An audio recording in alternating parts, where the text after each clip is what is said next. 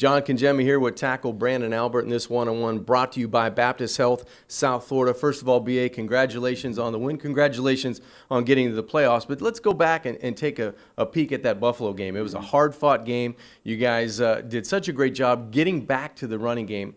How much pride does it mean for the offensive line when you get it back 3 times this season to go over 200 yards? It's pretty special, but we can't just take it on the offensive line. I think as a whole offensive unit, guys are doing a good job hustling downfield. You see receivers making the blocks, running downfield, making plays. And, one thing about this offense that's fun to watch and fun to play with is how we play for each other.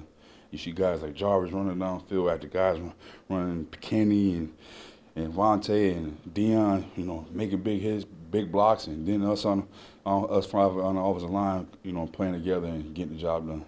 I saw 67 get lost on a play. He was almost in the end zone down there. You're the guy that you've been trying to mentor, Laramie Tunsil. Tell us about the relationship you have with him, because he seems like he's been improving each and every week. But is it kind of a prideful thing that you can maybe bring him along just as maybe somebody brought you along in the league? Yeah, I've been telling people I was brought in the league along with my mentor, Brian Waters, Kansas City Chiefs left guard. Probably, hopefully, Hall of Famer, and then, just playing next to a young talent like that make my job easier, especially when you got his ear and especially he's willing to listen to you. But you have shown him, you have gained his trust. So, especially being the fact that he probably is the heir apparent playing left tackle here, which, the security of myself as a man, as a football player, to leave my legacy with him, and whatever my time moves on, and to sit back and watch, and when I'm at home and say, I told him he's going to be, well, not told him, but I showed him a few things to help him in his career. You talk about earning the trust of players and gaining that. Matt Moore stepping into such a big role after Ryan set the table for him. Ryan playing through some injuries and playing through some toughness, and now Matt getting his opportunity. How has that been for you guys? Because it seems like those guys, it's been seamless. He steps in, he does his job. Is that next man up mentality we always hear about? It's the next man up mentality, and guys are well prepared. Coaches are doing a good job coming up with a good game plan. We're doing a good job executing it.